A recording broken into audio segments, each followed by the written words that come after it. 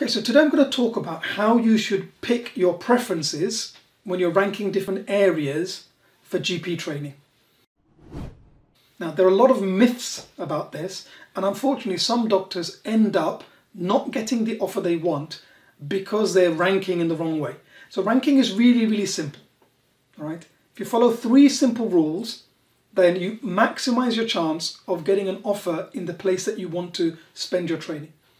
So first thing is, do some research early on in the process. Even before you apply, that's the best time to be doing some research. So if there's certain areas in the country that you think you might like to work in, you could post into the group, you could ask people that are already working there. You can use things like Google to just look at things like, for example, if you've got young school-age kids and you want to know of particular grammar schools, if their availability, research these things. It's great now compared to like when I was applying, when a lot of things weren't available as easily. But now you can find most things, lots of things that you can do, but do some research. And if you could work anywhere in the UK, where would that be?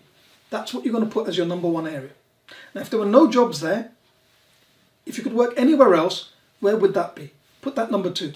Keep doing this until you've picked all the places that you're happy to accept for at least 3 years. Rank things based on your genuine preference. So number 1 should always be what is your actual first choice. Number 2 should always be what is your actual second choice, and so on.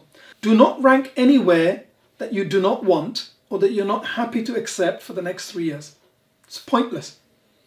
It actually decreases your chance of getting an offer in the place that you want. Why? Because after the upgrade deadline, only doctors who are still on the waiting list and who haven't received any offers are eligible for any jobs. So if you've put a place that you don't want and you get an offer there and you reject it, you won't get any more offers. Your application is withdrawn for that round. So you're not going to have a job. If you accept it and you don't get an upgrade, again, you're committed to going to that place, a place you never wanted. Why would you put it? All right. So only rank places that you're happy to accept. So whatever is your first place, put that number 1. Makes sense, right? Really logical.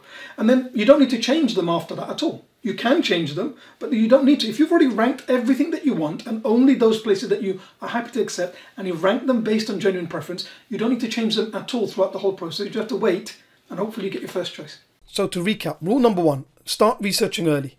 Rule number 2, rank all the places you would accept based on genuine preference. Rule number 3, do not rank anywhere you would not accept. Hope that's helpful. All the best.